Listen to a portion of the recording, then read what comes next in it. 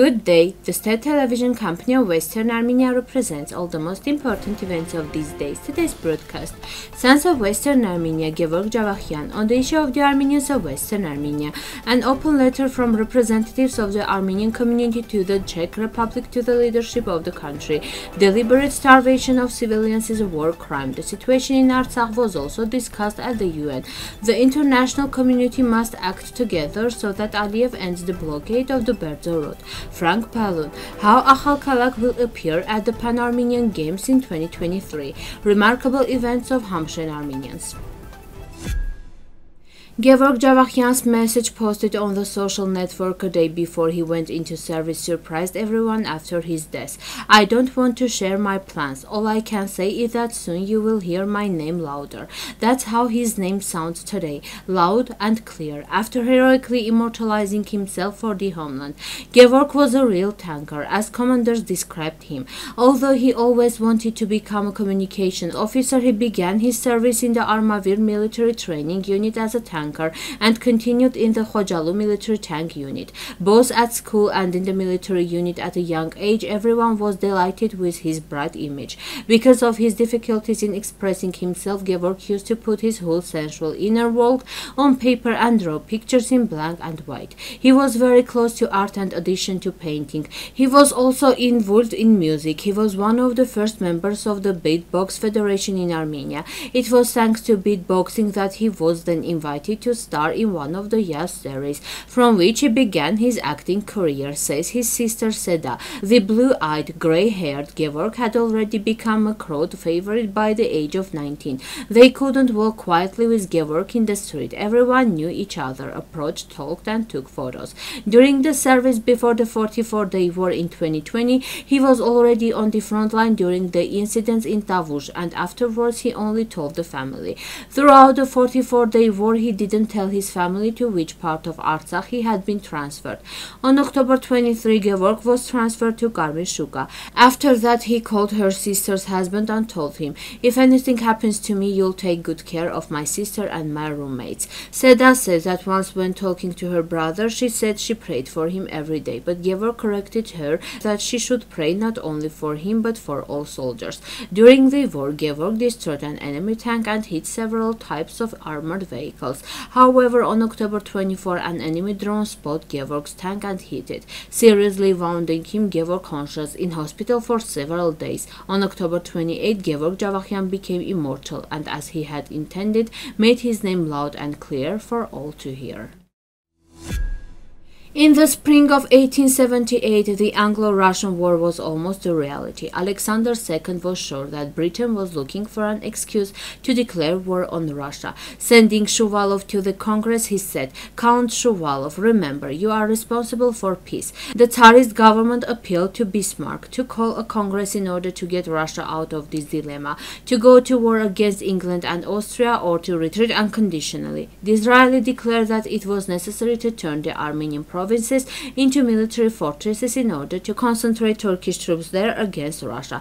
In Britain, contrary to its traditional policy, forces the Ottoman Empire to reform, then the Turks will certainly oppose and at the same time rapprochement with Russia. Before the summit began, Britain managed to identify the list of issues to be discussed and the most likely options for their solution.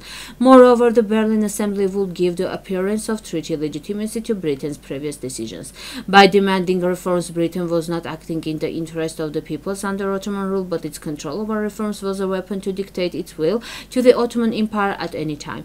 The scope of the issues discussed at the summit was vast. The problem was to re-examine the Eastern question according to the new realities, to review the Treaty of San Stefano, and to do so not according to the role and situation played by one side or the other in the war, but according to the economic, political, and military interest of all the countries participating in the assembly.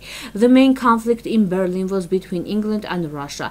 Disraeli retorted, "We came here from England to settle the affairs of the Sultan and give him the full opportunity to exercise his power in the Ottoman Empire." Representatives of the Armenian community in the Czech Republic have sent an open letter to the country's leaders, excerpts of which we present below.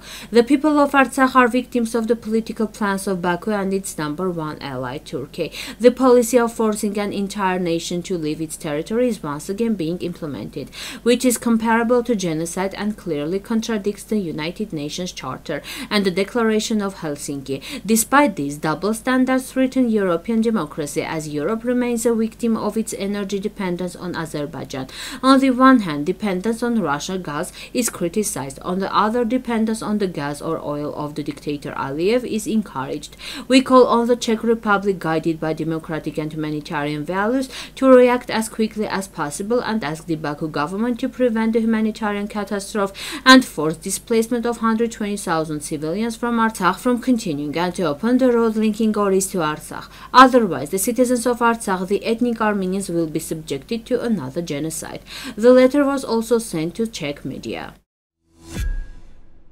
The International Committee of the Red Cross is unable to carry out its humanitarian mission in Artsakh, and starving the civilian population is a war crime that must not go unpunished. These statements were made at the UN Security Council, where diplomats from dozens of countries met late on August 3 at Washington's initiative to discuss ways of preventing hunger and ensuring security in war situations. Representatives from a number of countries, including Switzerland and France, while speaking of hunger, deprivation and suffering due to Moscow's policies, also recalled the 8-month humanitarian crisis in Artsakh caused by Baku blocking of the Berdzor road. In addition to eliminating the challenges facing the planet, the diplomats also urged that supplies to Artsakh and the right of free movement for the people living there be ensured. We are faced with a situation where mothers can't find food for their children, others can't find medicine for seriously ill relatives, said Gevorg, Deputy Foreign Minister of the Republic of Armenia, who took part in the meeting along with foreign colleagues. U.S. Congressman Frank Pallone has welcomed the UN Secretary General's stance on the humanitarian crisis in Artsakh. Frank Pallone made a note to this effect in his Twitter microblog, responding to UN Secretary General Antonio Guterres' statement regarding the situation in Artsakh following Baku's blockade of the Berdzor road. I am pleased that UN Secretary General Antonio Guterres admitted that there is a humanitarian crisis in Artsakh. Now the international community must work together to ensure that Aliyev ends the blockade of the Berdzor road and allows aid and essential goods back into Artsakh, wrote Pallone. The All-Armenian Games 2023 sports event in the Republic of Armenia, 57 athletes from Akhalkalak municipality will participate and compete in 8 sports events.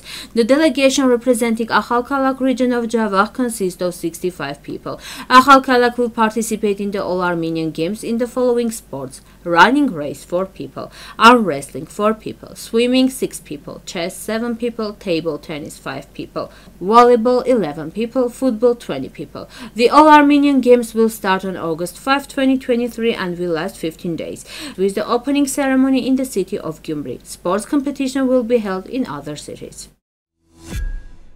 Hamshen's Armenian intellectuals, in particular the editorial staff of the Gor magazine and the leaders of the Haroutyunyan trade union, continue to organize remarkable events, as reported by Akhalkalak.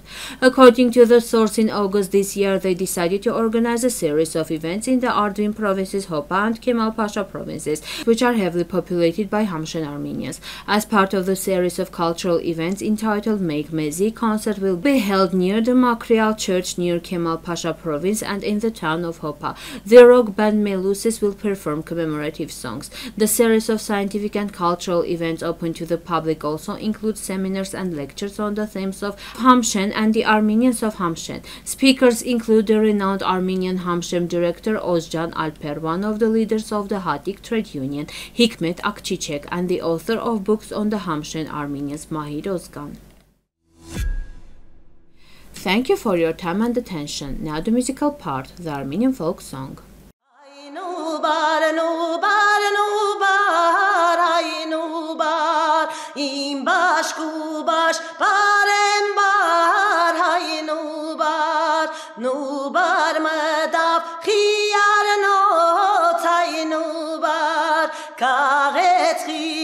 La